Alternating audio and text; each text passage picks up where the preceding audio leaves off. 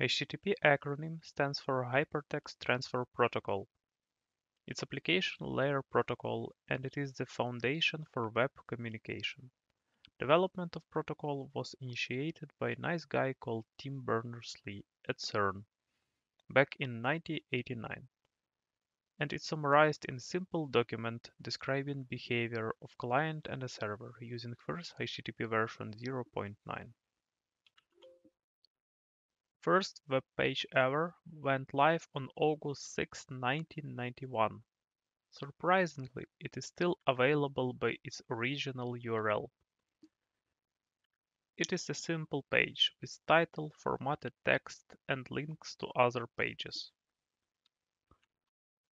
HTTP functions as a request-response protocol in the client-server model. Client submits a request message to the server in turn returns a response back to the client. As a client here could be browser, mobile app, desktop application, or even another server. Server in response can return any kind of content like web page, picture, video, JSON, or just an unstructured text file. Request and response are just text messages with pretty much same structure. They both begin with start line. Request start line contains HTTP method, in our case it's get, request path with its query, and HTTP version, in our case it's HTTP version 2. Response start line contains the same HTTP method, version, and response status code. In our case it's 200 awk, which means that request was successful. Next section is for HTTP headers, where client and the server can send additional information about the request or response. Headers are in fact key value pairs separated by colon. It could be information about host, user agent, like what browser is used by client, in which format client would like to see the response, in our case it's HTML page, authorization, and other stuff. Response headers may contain data like date, content type, content length as shown in example.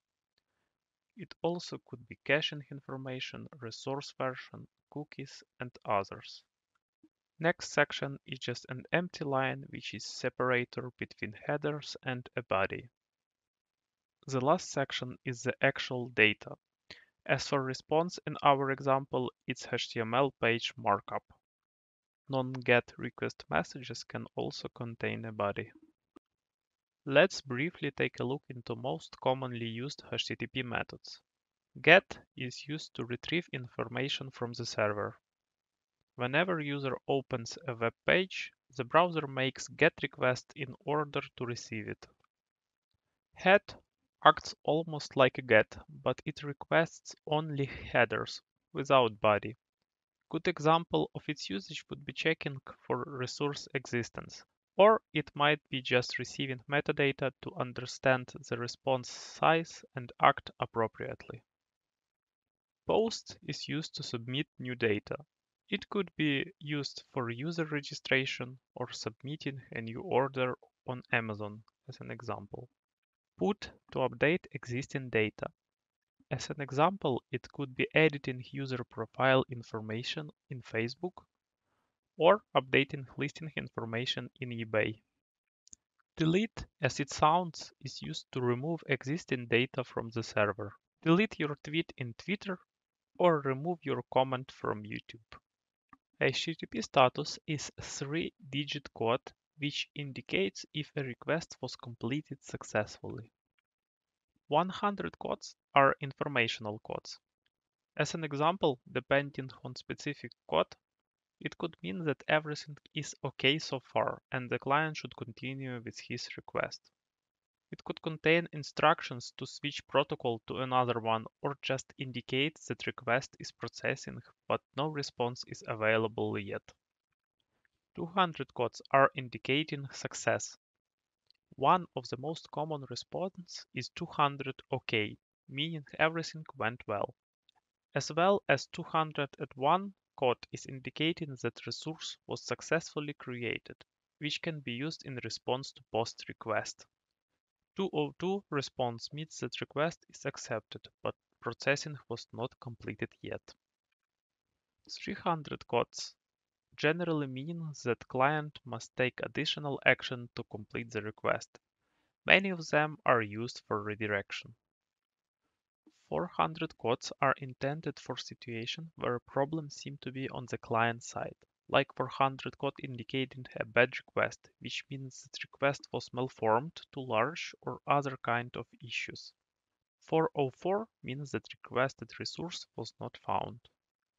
Status codes beginning with 5 are generally meaning that something went wrong on the server side, like the server is unavailable or it could be just a bug in the code itself. One of the problems of HTTP is that request and response are plain text messages. Such messages can be intercepted and understood by villain. This is especially a problem if request contains sensitive data like password or credit card information, which will make him happy. That's why nowadays most of the websites are running on top of HTTPS, which is a secured version of HTTP.